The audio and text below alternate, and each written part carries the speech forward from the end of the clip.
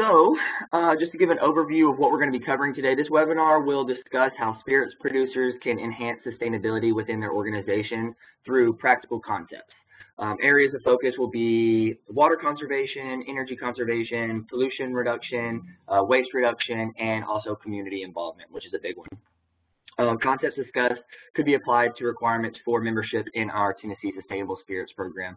So from there, I'm going to stop talking, pass it on over to Mark Valencia, the man behind the Tennessee Sustainable Spirits Program, to give you a little background of our program and then jump into some sustainability tips.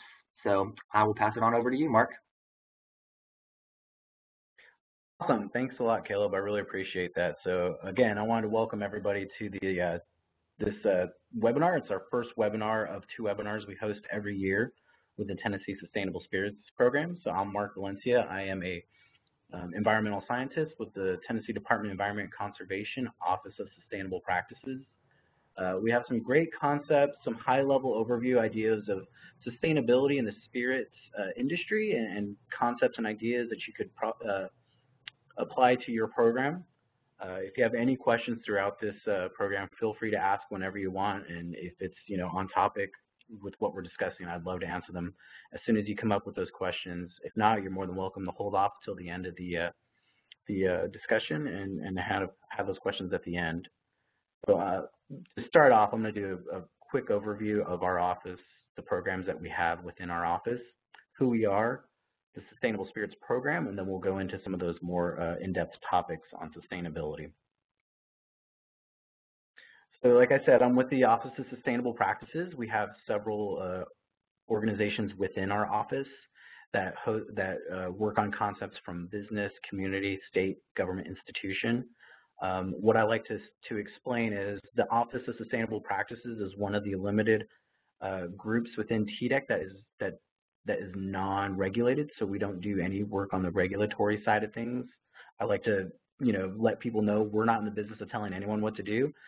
We like to work with people, organizations, communities, businesses, schools. We like to work with all those organizations who want to go above and beyond environmental regulations. So this is above and beyond the people who are doing, or trying to stay within compliance. So we want to work with those ones who want to go above and beyond that. Some of the programs that we oversee, we have the Get Food Smart Tennessee program. This is a great little quick introductory. So Get Food Smart Tennessee is a way to reduce food waste within the state of Tennessee. The Sustainable Spirits Program partners with them every year. So Food Waste Awareness Week is this April 15th. We will be hosting several events, normally at breweries, and we will be doing a bread to tap event where breweries will be taking food that would normally get discarded, from bakeries, if they're day olds or anything like that. They're still good, they're still consumable, but maybe they're not comfortable selling with it. They may be stale or older. Usually this food items get donated usually to farmers, or it goes out of the circle of human consumption. So this is a way to bring that food source back into the human consumption circle before it goes to composting or off to feed for other animals. So if you go to one of these events April 15th, you will be able to try one of these beers that are made with discarded bread. Some of the other things we have coming up, the Governor's Environmental Stewardship Awards. Every year we have an awards program that recognizes individuals and organizations who are going above and beyond, again, for environmental sustainability. Nominations are open until mid-March, so if you have any organizations, individuals you'd like to nominate, I encourage you to visit our webpage and check it out and make a nomination.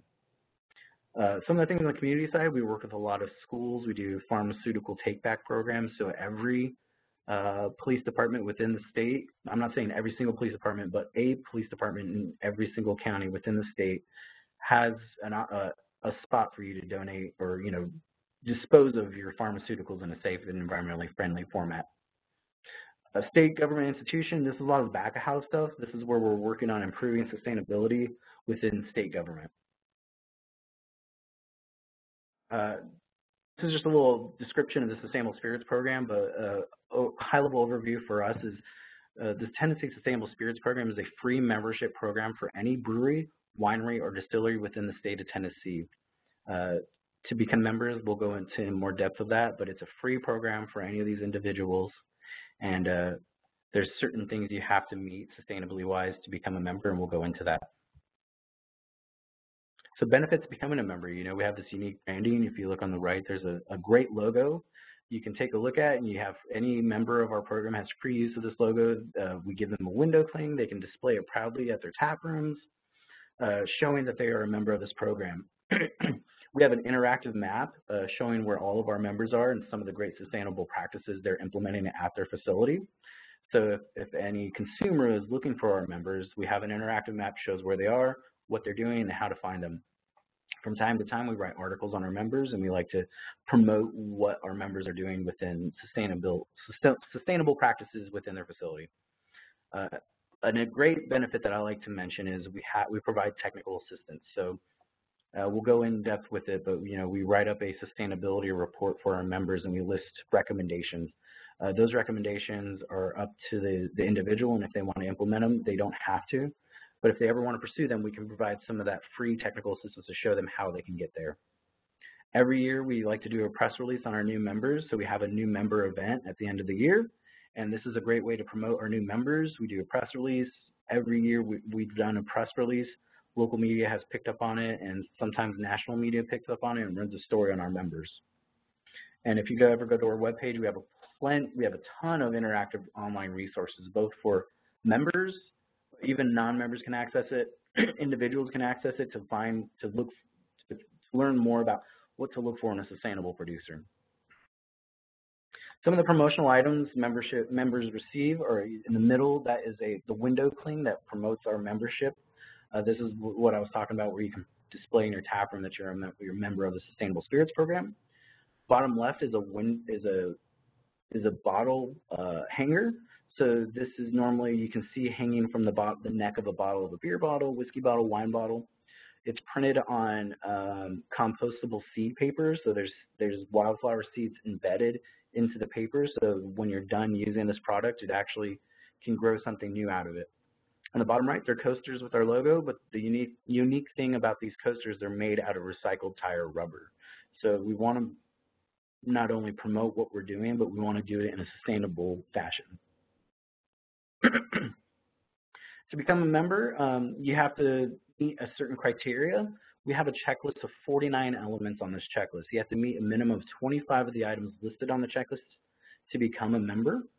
Checklist items range from water conservation, reducing air and water pollution, increasing your waste reduction at your facility, and community involvement. Some of these ideas specifically that are listed here, we're going to give some brief examples and ways you can do that. Not only just becoming a Sustainable Spirits member, but just becoming a more sustainable, more environmentally friendly producer within the state. So to become a member, the first two things you have to submit is your application and your checklist. In addition to the application and the checklist, which you can access on our webpage, you also have to submit your last year's utility data and production data. So this would involve electricity, gas, and water, as well as your production. And what we do with that information is we make a water use ratio and an energy use ratio, and this is a way to show, you know, it may take you 5 gallons of water to produce a gallon of beer, or it may take you this many kilowatt hours of energy to produce a gallon of beer. This is a way to, like I like to say to producers, this is a great way to look at your overhead, how much it's actually costing you to make a product. And on our end, it shows how much resources are being consumed within your facility. This is a way to establish our baseline of what you're doing, and you know, throughout time, because every year you're going to have to resubmit this data, and this is a great way for you to see where you stand compared to your first year as a member of the program. I like to show this data. We compare them to national and international averages, so we can show you where you stand amongst your peers throughout the world, or even within the size of your facility. So those are the big 3 things we need from you before you can start the process of becoming a member. Once we receive that information, we will review all that information. We'll do a TDEC internal compliance check. This is a way to make sure you're up and up within TDEC. So if you have some compliance issues, we want to make sure those get situated before you can become a member. So if we do If there is a flag for some compliance issues, we'll let the applicant know, and we will work with them to get them back into compliance. We can get them talking to the right people. They can work with our Small Business Environmental Assistance Program, which also was within our office, and they provide free, confidential technical assistance to small businesses with environmental concerns. Once we do the internal compliance check, we'll send out an email. We'll notify that we're ready to do an on-site visit. During this on-site visit, I like to think it's minimally invasive. We will do a walkthrough of your facility, but we're just trying to verify some of the things that are listed on your checklist. I usually like to let people know that normally we usually find additional items that you can add to your checklist just doing the walkthrough. So I think it's a great way to see what y'all are doing and find some areas of opportunity and find things that you may not even recognize that you're doing. Once we do that on-site visit, we'll go back to the office, we'll review the data, we'll review what we noted at the on-site visit, and we'll develop a sustainability report. This sustainability report will cover everything from the checklist to your data that you submitted and what we've seen on our on-site visit. Normally we will find, we will make recommendations in the sustainability report, and with those recommendations,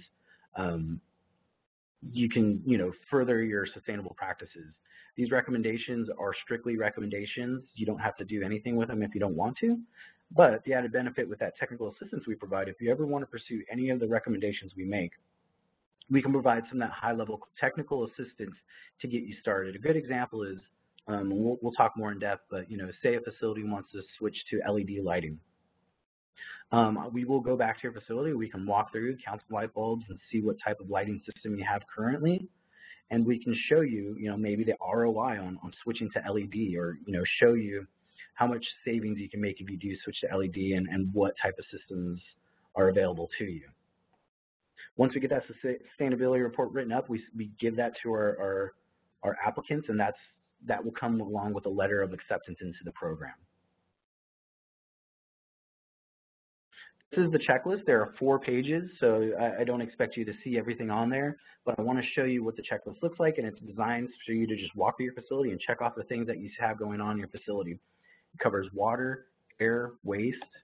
On the next page, we have energy, sourcing, community involvement, and maintenance. And then we like to leave a good section for you to let us know other things that may not be listed on this checklist that you're doing as well. Next steps for our program, we're always looking for new members, so if you're interested in joining the program, feel free to reach out to me anytime. My phone and my email is open for anyone to take a look at. Additionally, we seek additional feedback from our members and stakeholders, so if you have any feedback, we'd love to hear about it. We want to make this program specifically for our members. We want to make it unique to them and beneficial to them. We're always looking for additional resources for our members in collaboration with other organizations. So if you have any recommendations, I'd love to hear them. One of the things we're working on right now is a value stream mapping for members, and I have a little graphic to show you what exactly value stream mapping is, and we'll go over that later. So some of the, now we're going to get into some of the concepts and ideas of improving sustainable practices within your facility.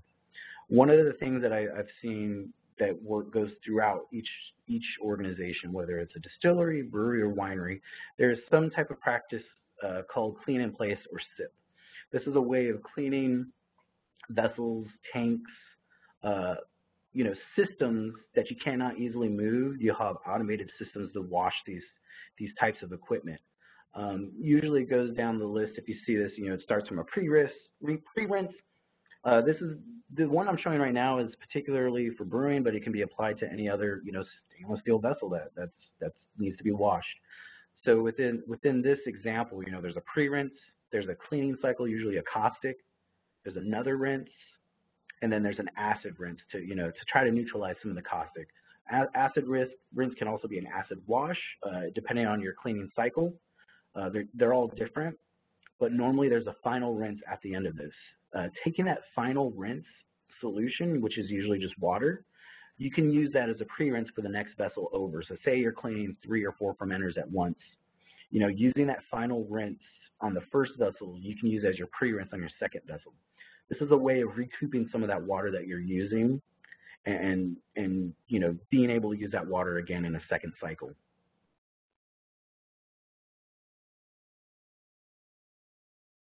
Additionally, this is an interesting concept too. This is a way of actually conserving water, reusing water, and recouping some energy through heated water. So in the brewing side and distilling side, usually you heat up a liquid. We call it wort in the brewing industry, and this is a sugary liquid. So normally when you brew or you distill, you get some kind of grain, corn, barley, something like that. You steep it like a tea in hot water. And what you're trying to do is extract all those sugars from that product and move that to a fermenter. Usually you heat it up, you boil it on the brewing side. You may not need to boil it on the distilling side, but it's still a heated up product. Taking that sugary liquid, you do need to reduce that temperature down to a temperature range that is viable for the yeast that you're going to use to turn that sugary liquid into an alcoholic beverage.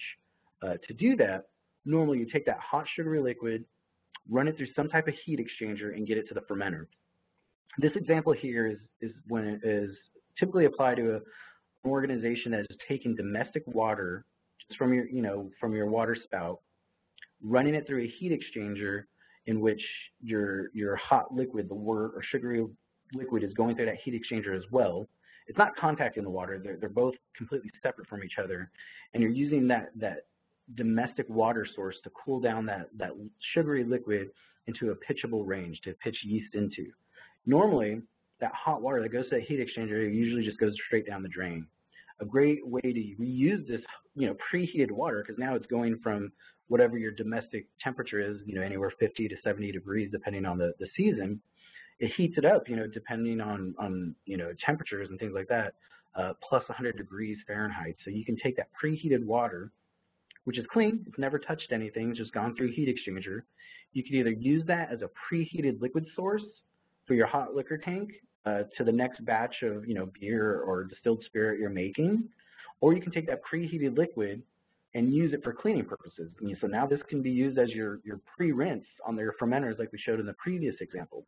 So if you look on the bottom left, you see where the water goes through the heat exchanger, and it has three options. It can be reused for some kind of brewing or distilling practice.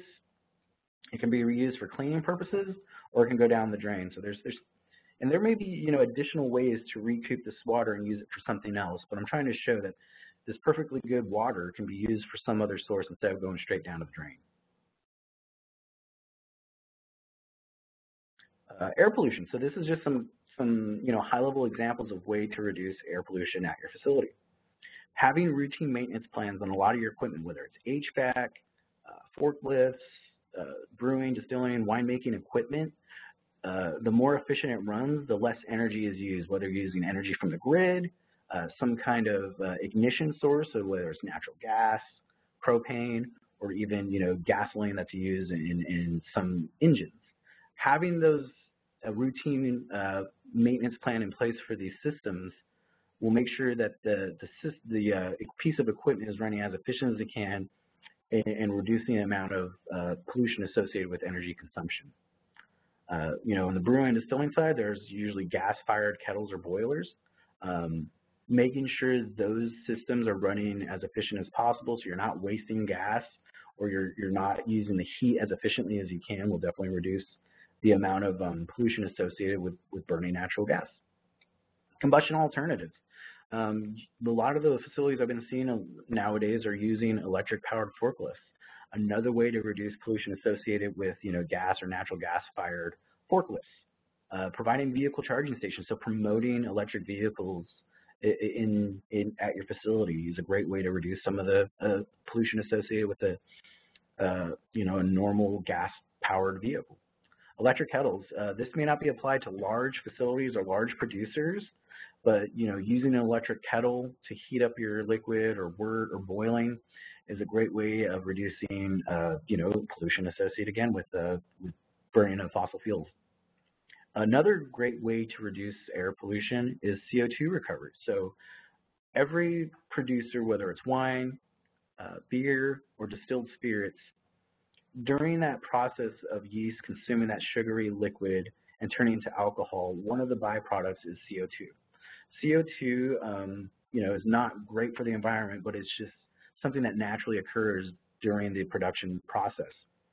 There are systems in place that can, recover that CO2, bottle it, or save it for use in some other portion of the production process. Particularly on the brewing side, beer is fermented out, yeast is consuming that liquid and turning it into beer. CO2 is off-gassed.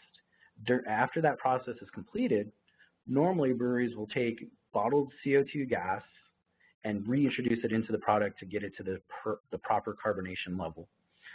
Finding ways to reduce that CO2 or recovering that CO2, whether using spunding valves where you just close the valve and naturally carbonate your beer, or finding a system that may, for example, Earthly Labs makes a product that collects that CO2, cleans it up, and bottles it for use in the brewing or whatever process you want, just recovering that CO2 and turning it into another product. Waste reduction. So this is, a problem that we see not just in the distilling, brewing, or winemaking industry. We just see it throughout the state. Some great ideas, that people do to reduce waste within their facility is finding a home for a lot of their byproducts. Spent grain from brewing or distilling or pomace, the skins and seeds and stems from the winemaking process can be donated to farmers to be used as a feed source. Additionally, if you cannot find a farmer, you can also use this as compost. It's a great base material for composting. Recycling. We're always talking about recycling in the state and ways to recycle products. If you do come across a particular product within your facility that may be harder to recycle, we always emphasize reach out to your local county solid waste department to see if there are sources or resources for recycling of certain materials.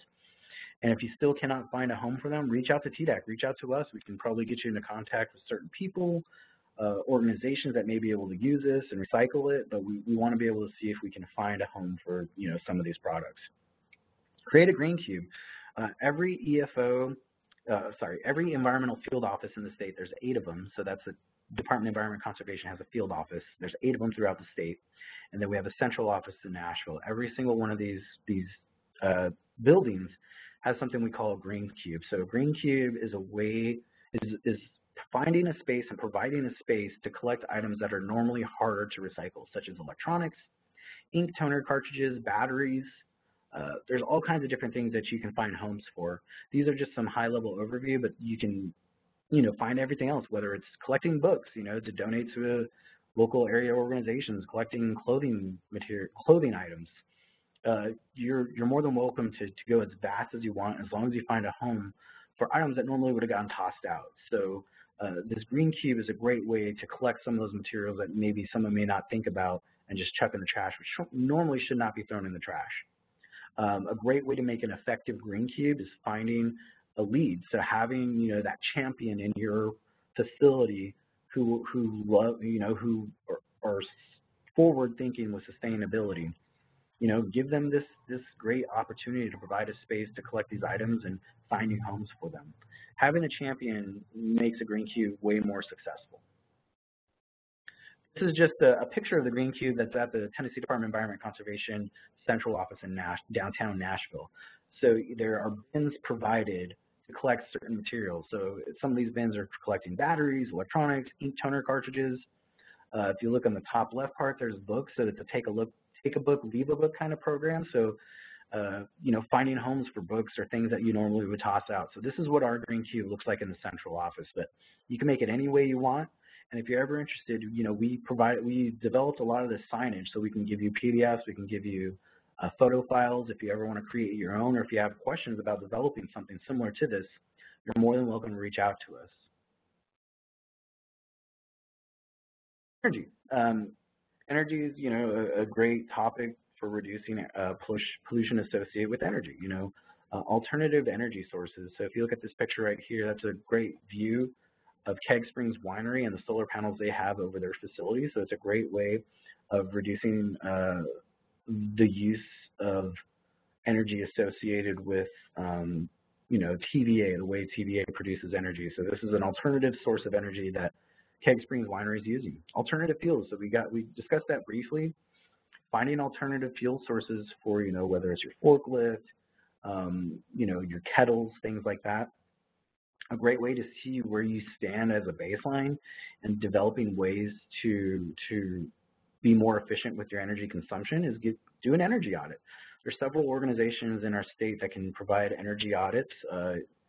Some may be free, some may be at a cost. If you're ever interested, you can reach out to us and we can find you some resources on being able to conduct an energy audit at your facility. Use Energy Star appliances. Energy Star appliances is also listed in one of the checklist items for the Sustainable Spirits program. Energy Star appliances meet energy efficiency standards that were developed by EPA. They're found to be more efficient than conventional appliances that aren't Energy Star certified. Switching to LED, we gave you that example before. Energy Star LED lighting uses 75% less energy compared to incandescent lighting that's the conventional lighting in most facilities. So just doing a quick, I'm not going to say quick, but using a low impact change like that by even just changing the light bulbs. If you can get away with using the same ballast or change out the light bulbs, I wouldn't say you're at 75%, but you can definitely reduce the energy consumed by just lighting your facilities. Heat recovery. So I showed you that example earlier about taking that water from your domestic source that you use to lower the temperature of your work, finding ways to recover that heat. It may not even just be from a heat exchanger. You can also put a heat exchanger in an exhaust stack that's from your boiler. So finding ways to recoup some of that heat is a great way to reduce your impact on energy consumption. Community involvement. So there's plenty of different examples out there. I think I showed on the waste slide, there's a picture of everyone at Jackalope, picking up trash. So that's Pick Up for a Pint. Pick Up for a Pint is a great program for anyone who can implement it. It doesn't necessarily have to be a pint. It can be a glass of wine. It can be, a cocktail made from the spirits providers. So if you have a facility and you have a tap room, it's a great way to get your community involved with cleaning up the areas around your community, as well as strengthening the bond of community in your area. So Pick Up for a Pint is normally, you just go out for a couple hours. Your facility provides, trash grabbers, trash bags, vests, things like that. You may work with your local area solid waste program so they can pick up these trash bags after you clean up all the trash. After a day of picking up trash, all of the participants and volunteers get a free pint of beer, or like I said, a free beverage from your facility for cleaning up the community in your area. Doesn't necessarily have to be a pickup, along the streets. I mean, if there are local area creeks, rivers, streams, lakes near you, host a stream cleanup. Those are always a great and fun activity. Get yourself outside in the sun, near the water, having a great time picking up trash and getting a great beverage out of it. There's a lot of local area community organizations that already exist for these cleanup events. So definitely, if you're interested, reach out to us. We might be able to find you an organization who can provide some of those resources or help for you organizing a cleanup event. Provide educational opportunities, a great ways, just displaying that logo if you're a member of the Sustainable Spirits program. We also provide pamphlets on the program, and in the pamphlets it shows examples for consumers of what to look for in a sustainable producer. Being able to provide some educational opportunities, like even if you're doing a pickup for a pint or a stream cleanup, it's a great way to provide education on top of what you're doing within the community. So educating the community on ways to becoming more sustainable. Even if you're doing a tour of your tap room or a tour of your facility, point out some of the sustainable practices that you're implementing. It's a great way to show people what you're doing to reduce your impact on the environment. And again, promote that Sustainable Spirits logo. It's a great way to show people that you're proactive in that approach. Give back. So whether it's charitable contributions or donating your time within your community, just being active in your community is a great way and a great opportunity to educate the community on environmental practices. And then providing a space. If your tap room has the space or the ability, just being able to provide a space for community organizations just to meet and discuss whatever programs that they are working on. So just providing a space to the community is a great way to be part of the community and giving them opportunities to utilize your facilities. A lot of these things listed right here apply to the sustainability checklist that we have for our program. One of the last things I was going to show is an example of value stream mapping. This is really in-depth. We're currently working on some educational resources for people who are interested in value stream mapping. But what value stream mapping is a way to map consumables along the process of making a product. So this is a high level. It's not perfectly, developed, but this is an example of going from a delivery of grain to almost at the fermenter for making beer. So you get this grain. Some large facilities have storage silos for these. So you got to move that grain from delivery truck to the silo. Well, there's some kind of electric motor running an auger or some kind of pump source to move that grain to that silo. If you just going out there with a stopwatch, showing how long it takes for you to run that. So you have an electric motor with all the detailed information on that electric motor, and you have the time that electric motor ran for. It can give you a great idea of how many kilowatt hours it takes for that one particular process. You can take those kilowatt hours and determine the energy associated with that one particular step in the process. Aside from that, it'll also show you how much it actually costs you if you know how much you're paying for energy. So it's a way to show you from each process how much it costs you and how much, whether it's energy associated with electric motors or gas associated with a kettle for mash tuns or boil kettles. So you have gas inputs, you maybe have an electric motor running that. So you have several things you can look at, whether it's water, natural gas, or electricity associated with that. And those all have costs, and those all have, inherent environmental concerns, whether it's energy consumption, so trying to be more efficient with that, be more efficient with the water you use, and efficient with the, natural gas and the pollution associated with natural gas burning. So this is just a way to map out all the processes in your product. So whether you're making distilled spirits, beer, or wine, it's a way to just map those out and determine where your highest tax on your system. And by tax, I mean energy or water. Where are the most costly ones to the environment and to your pocket? That is my section. If you guys have any questions, feel free to reach out or post them right now. If not, we can go on to Jim with Jim Civis with Print Shop Beer Company, and he can talk about some of the sustainable practices he's implementing at his facility. He is a member of the Tennessee Sustainable Spirits Program, so I'm looking forward to hear what Jim has to say. So thank you.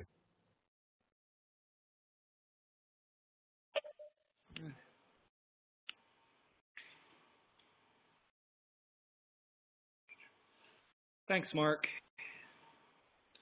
You guys all hear me okay? Yes, again. Okay, awesome. Yeah, so I'm Jim with Print Shop in Knoxville. We joined the Sustainable Spirits Program earlier this year, so I can speak to the application process if you guys have any questions about it. Coming from a brewery end, but all in all, it was relatively easy to get everything together. Getting the information from KUB was probably the most time-consuming because it was just downloading old reports, invoices, or whatnot. And then as far as doing the site visit with Mark, that was probably about an hour. And we talked through some things that he saw initially, and also, he did a great job of identifying some of the practices I hadn't really even thought about in terms of sustainability. Let me go and switch this around so I'm not in the direct sunlight for you guys. Okay, so some of the things that Mark covered, I think are going to be very much location and equipment dependent. So the water usage, we reuse water whenever we can, and getting the hot water from the heat exchanger helps with cleaning the tanks we use, the fermenters we use, and also the heat exchanger itself at the end of the day. We'll run that hot water back through to break up any sort of blockages, and that keeps things running cleaner, and we end up using less chemicals in the long run just to keep things moving smoothly. Some of the other aspects I don't think have been as applicable to us, though it's something we're looking to move into a little bit later on. So the air, we're starting to get some quotes on some CO2 reuse systems and looking at how viable they will be financially. For those who, dealt with this CO2 shortage last summer especially, it's something I really don't want to have to deal with going forward. And if we're able to produce CO2 internally and capture it, I'd love to be able to sort of jump out of the supply chain there. I think the big ones that we can talk about that Mark and I discussed previously, the waste. One of the things that we do here is we're draft focused. So going into the COVID times, we were 100% draft. We had no canning capabilities. But since we've opened, we've also filled growlers, which are reusable, generally half-gallon jugs, that our customers who want them filled are able to bring them in, and we've got some extra hosing and equipment to essentially purge them and make sure that the pores are level and of a high quality going into the jar. There are some challenges with educating customers on not opening them over and over again and expecting the carbonation to hold and then not to, feel the effects of the environment once they're opened. But they're a great option for us and for some of our customers. On our end, we end up giving them a discount based on what they would pay by volume because we're not providing any packaging material. And it lets them essentially drink fresh draft beer. And if you know how to use or when to use the growlers, they're great for parties. The winter is when we really pick up on growler sales because we've got a lot of people coming in who want to share beer with friends and family who are coming over for a party, or they want to give it as gifts, and it works out pretty nicely for them. We also now package crowlers, which are the fill-on-site aluminum cans, and that ended up being a necessity with COVID and tap rooms being shut down. So we had an additional outlet for it. But even with those, the cans themselves are not reusable, but they are aluminum, so they're easily recycled. But the packaging material that we use to get them to people's houses are reusable. So we'll accept the pack text that we're able to put on top of them, coming back in and reuse those, which are a good option for customers who come in regularly. Or we also have 4-pack carriers that are cloth. They're really just wine totes that you may see at a liquor store, but they fit the crowlers perfectly, and ours are a little bit shorter. We've used 25 ounces instead of 32, so you're able to fit 8 in them, which is a nice option for people, and they're a little bit sturdier. And again, they're reusable in our tap room, liquor stores, other places where people may get them filled. On the sourcing side, I think this is one of the places where it's not a heavy emphasis on the sheet, the checklist, but we source our packaging material. Our crowlers come, I believe, out of Atlanta, so they're well within the geographic area we're looking for. But we also source a lot of our ingredients locally. Found that Riverbend Malt House in Asheville, North Carolina works with a lot of regional farmers, which include Tennessee, and they're able to get us products that we use for our base malts and some specialties. Their equipment doesn't let them do some of the deeper caramelized or roasted barley, but they do have a lot of heirloom varieties that you can use as the specialty malts. But we're sourcing grain from Virginia, Virginia, Tennessee, North Carolina, Kentucky, South Carolina, Georgia, and everything is within, I think, 300 miles of Asheville, so they're able to keep things close. And it also works out because I'm sure you all are feeling the pain of logistics these days. We had previously been working with some of the nationwide malt suppliers and wholesalers, and I could order grain and it may not show up for 2 to 3 weeks, just depending on whether they were able to get trucks. One of them was actually located outside Asheville, and they had to shut down that facility. So now everything we order from them comes from either Ohio or Chicago, which is a little bit frustrating because it's increasing our costs, increasing the carbon footprint, and taking longer to get here.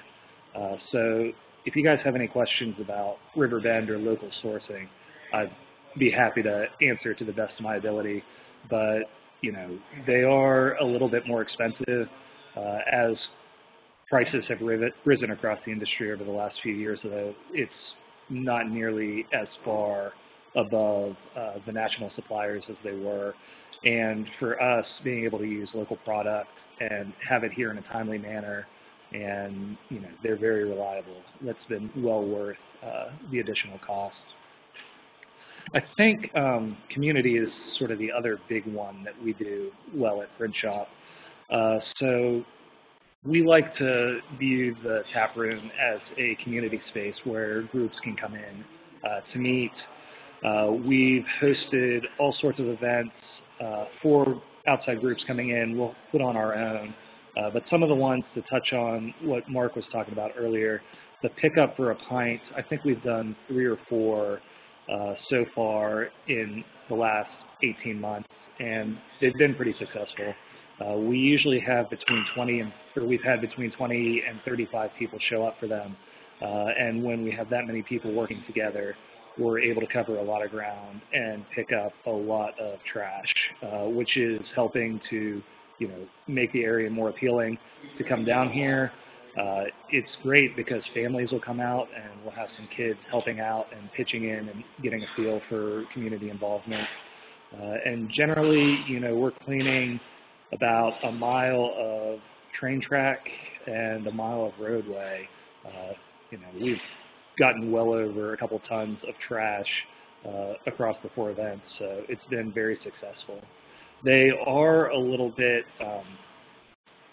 they're not easy in and out sort of events because it takes some advanced planning to get all of the equipment in terms of picker-uppers, vests. Keep Knoxville Beautiful is who we partner with when it's time for these things, and I assume that there are various agencies throughout the state that would fill that need. But being able to find the date and set up the logistics is certainly a little more challenging than some people would have you believe. Not that it's overwhelmingly so. And then making sure that you have a place for all of that trash to go. So generally we'll fill our entire dumpster off of what we pick up that day. And then from there, any of the bigger items, couches, tires, and whatnot, we'll need to run down to a waste disposal site throughout the city. Let's see. I mentioned community meeting spaces, and this can take any number of forms. We have some groups who come here regularly. We have bike groups who will ride out of Print Shop and come back. And, you know, just, I want to say a few months ago for National Architecture Week, we actually hosted 2 different events for local architects around town where they were running some charity-oriented events with a design competition and also a trivia night. So for us, it's worked out well because if we're able to schedule them on what are typically slower nights, they do a great job of bringing in a crowd, and we're able to provide them the space that they need for their presentations, the speakers, those sorts of things. So essentially they're getting the space rent-free, getting an opportunity to promote their organization, and it gives us some steady customers for that evening, and then we end up drawing a lot of repeat customers out of it for people who may not be familiar with what we're doing down here. Let's see. Other events we have, we'll do local or pint nights with local nonprofits where we'll donate $1 from every pint sold throughout that day. And this is another time when we ask them to be on site and sort of walk people through what it is that they do. It's a great way for them to catch up with each other who they may not see. You know, these nonprofits may not share an office with a lot of the people who are involved, but it gives them a chance to come together, and it also gives them a chance to recruit new people to become involved, new volunteers or maybe new board members. We have hosted CSA veggie bread pickups here also. So local farmers and bakers would have people subscribe essentially to a weekly basket, and we would act as the host venue for this. So the farmer would be able to come in, set up, and then their customers would be able to come in and pick up the produce from here. When the weather is not great, it's a good option to be able to come inside, and also, you know, you're supporting your local farmers, your local markets. And for us, you know, we have some of those customers who would stick around and grab a beer or grab something to go. But a lot of them, it's just, you know, come in, use our space as a community spot. And, you know, if you roll without purchasing anything, that's fine too. We're not asking anything of these groups when we're hosting them. And the last one I'm thinking of, we don't do a lot of the rechargeable stations, but where we are in South Knoxville, parking is usually at a premium. So we actually offer discounts for people who get to the brewery on bike. We've got a large urban wilderness about 1.5 miles away with a lot of mountain biking trails. There are some good places to do some road rides around here too. So if a customer comes in on bike, they'll get $1 off their beers, and you know, some of them I think helps draw it in, and others are just, you know, happy to have an extra $1 off that they may not have realized. But I think that's the big stuff I have in terms of letting you know, but I'm here for questions as we go forward. Yeah, thanks, Jim. I have 2 questions as of right now, and you know, everybody in the audience, make sure you're using the chat box if you have any questions for Jim or for Mark. First question I had was, have you found an uptick in consumers concerned about sustainability at your facility, Jim? We haven't done a whole lot of promotion on the sustainability side because it's just been within the past month that I'm still trying to wrap my head around how to best market it. I know I gave a tour this weekend, and as part of the tour, we talked about sort of the brewing process along the way, and they were interested to hear about how, I guess, they did not realize all the steps that went into producing beer. But when we also talked about some sustainability things in terms of local ingredients, in terms of using our heat exchanger to get water ready to go for our cleaning practices, or even something like using concentrated hot products instead of the regular T90 pellets, using the T45s or cryo versions, which means that we're getting a more, basically twice as much oils in the same weight of hops, which cuts down on our storage space and also cuts down on transportation costs. I think they saw it as part of a holistic package here. Yeah, awesome. And then we had one more question that says, what is something that Print Shop would like to move forward with at their facility? So I guess, like, what's up next, sustainability-wise, or it doesn't have to be, you know, super sustainability-based, but I guess the question was just what's next for you guys? Yeah, we're planning a round of expansion with, so we've been using coolers to keep our beer at fermentation temperature. And when we built the space out, we planned for expansion down the line. And that meant certain things like we have more space than we currently use, but as we do this round of expansion, we're going to be getting jacketed tanks. I'm really looking forward to the possibility of having a CO2 recapture system because that was definitely one of the challenges last summer, where I had to scale back production at times because I didn't know that we would have enough CO2 to carbonate and package the beers. So instantly decreased our capacity for the year. But when we get the new tanks, hopefully CO2 recapture system, we're going to be able to repurpose the coolers that we were using for additional cold storage. So it's a matter of, or for us, the CO2 would be the big sexy thing, but being able to reuse what we already have in place and essentially upgrade it with sort of smaller modifications is great, rather than having to go out and get all new coolers, all new units, all new ductwork and everything. Yeah, absolutely.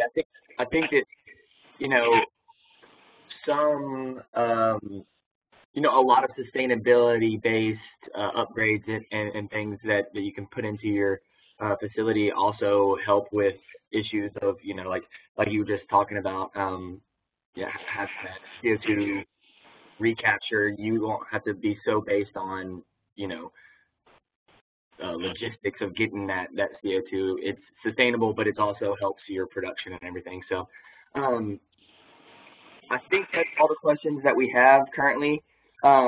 So what I wanted to do is I wanted to put Mark's information here. And, you know, if you have any questions about the Tennessee Sustainable Spirits Program, or you know, have a question that you wanted to ask Jim that you didn't think about till later, there's Mark's contact information and his phone number. Feel free to reach out to him if you have a facility that you want to be a part of the Tennessee Sustainable Spirits Program. We're always looking for new partners and always looking to for outlets, our resources for the spirits industry. So I wanted to let everyone know that this webinar recording and the presentation slides will be available on the Tennessee Sustainable Spirits website. And a follow-up will be sent out to everybody that registered and attended. Like I said, if you have any questions about the program, feel free to write down Mark's email and then send him an email. And like I said, we will be sending a follow-up for this webinar by the end of the week. So thanks again, and everybody have a great rest of your week.